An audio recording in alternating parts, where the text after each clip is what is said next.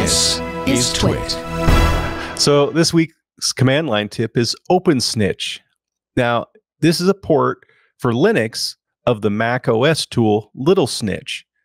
Basically, it's a firewall which reports back network requests from applications. So then a user can create rules to block the request if needed. So why do you need this? Well, when an app says it doesn't need internet access and suddenly starts sending out network packets, why would it need to do that? Is it sending telemetry data that, was unknown? It's not supposed to send telemetry, but it is. Is it nefarious software? Did somebody get into something and what you got isn't what you think you have? Or is it just simply maybe checking for an update? I mean, there can be legitimate reasons and there can be bad reasons. It requires more investigation, but it's helpful to know first. So the article in the show notes has a link to the GitHub page where they have the prepackaged .deb and .rpm files. Now, if you're not using those, there's of course source code, and so then you can compile it yourself. Basically, you install the daemon, and then you fire up the client GUI. Install that and fire it up, and start the service. Then you open the GUI, and you can start making rules for your applications. You can enable or deny the traffic, or you can even limit it to a specific host. So, yeah, it's got to talk, but it needs to only talk to this specific IP. You can set that up. I won't go into all the details. The article goes into various things you can do to customize the rules and a lot of details on how to use them. But if you just fire it up, just the basic deny or allow are pretty simple to use, if you're not getting anything too fancy or crazy.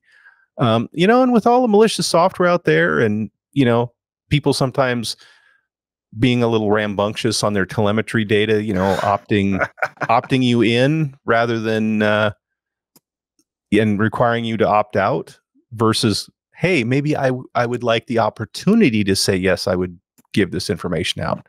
So, take a look at OpenSnitch and take more granular control of your system and give it a try. Yeah, very cool. I'm curious, and I'm sure this was probably not something that was on your radar when you were looking at this, but what immediately comes to mind is I wonder how well this does defeating programs that sort of are intending to hide their network activity. They're sort of the rootkit kind of approaches where you do things to avoid getting on the radar of somebody.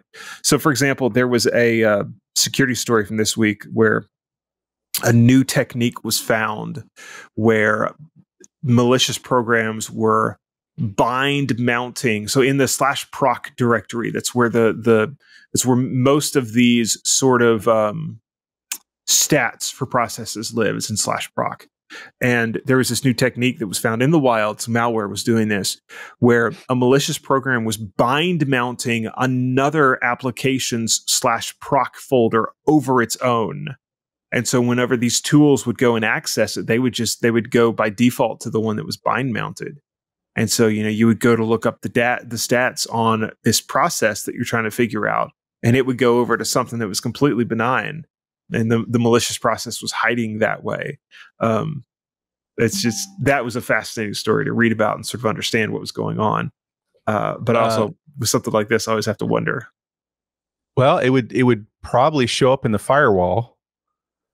It's just what would it label it as? And you could, but you could maybe catch it depending on what it tried to hide as.